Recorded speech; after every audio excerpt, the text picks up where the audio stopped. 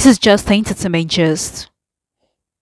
A judge at St. Louis has sentenced Brittish Williams, a former cast member of reality show Basketball Wives, to 4 years in prison. Brittish Williams, who is involved in several scams, including tax fraud, bank fraud, insurance fraud, and pandemic-related scam. Brittish Williams, who is 33, pleaded guilty to 15 felonies, which include misusing social security numbers, making false statements to the IRS, and wire fraud.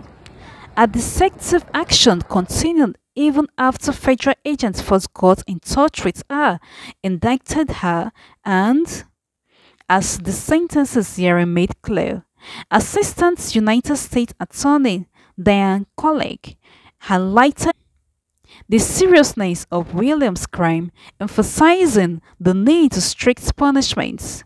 U.S. District Judge Erin Archery stated, "You know what you were doing. You knew it was wrong and you did it anyway."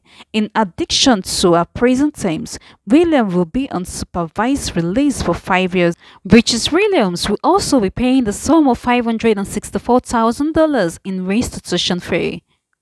Williams' fraudulent activities covered wide range from underreporting income on tax return for 2017 to 2019 to falsely claiming dependents to avoid paying taxes. She also used social security number that did not belong to her to open accounts with credit card companies and banks, causing financial losses to victim companies. Furthermore, Williams opened bank accounts using these unauthorized social security numbers and committed bank fraud by depositing checks taken from other people's accounts without their knowledge, resulting in substantial losses.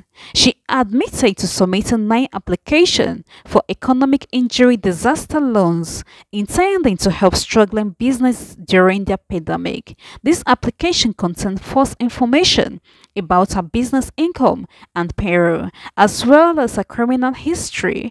Williams used the funds she received from 2 of these applications total $144,400 to support her personal lifestyle. Basketball Wives star Brittish Cierrah Williams sentenced to prison. Additionally, Williams will receive $52,647 from 4 paychecks, protection program loans, and made false claim for financial relief program like California COVID-19 rent relief program. This fraudulent action led to substantial payouts based on bogus information.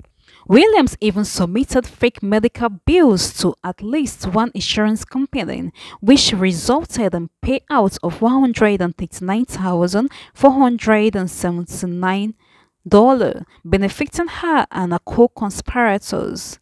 Since her indictment in October 2021, Williams has failed to file annual tax return. She listed herself as exempt on a form with her radio station employer, which resulted in no tax being returned from her $19,000 salary. Williams is no longer employed by the station. Thanks for watching. Please don't forget to subscribe, like, and click the notification bell.